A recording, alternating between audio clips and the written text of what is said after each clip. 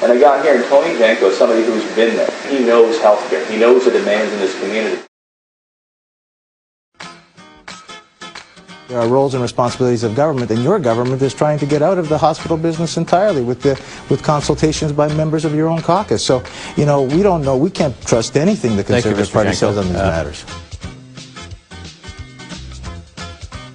So Liberals are committed to ensuring that our public health system supports families, supports our communities, that is focused on the priorities that matter, is not stealth fighter jets and mega US-style mega prisons like the Conservatives.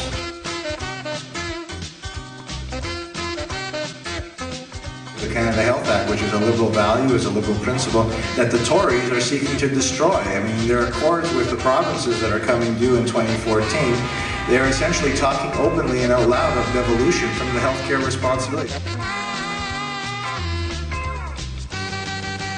I hope that you will continue the Liberal tradition and vote for the Liberal Party. Vote for the Liberal Party because the Liberal Party stands for things that matter to the residents of Vaughan.